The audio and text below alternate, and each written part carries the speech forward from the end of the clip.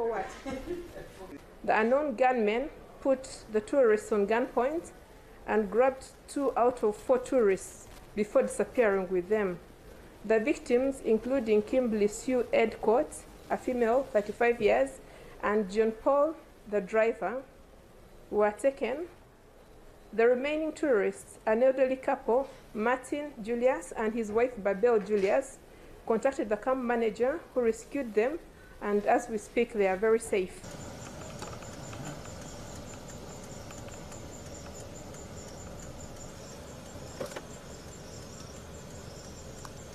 The police has dispatched an allied squad from tourism police to reinforce the security teams at Queen Elizabeth National Park and to actively pursue a group of 4 unknown gunmen who allegedly kidnapped an American and a Ugandan senior guide who were on an evening game drive.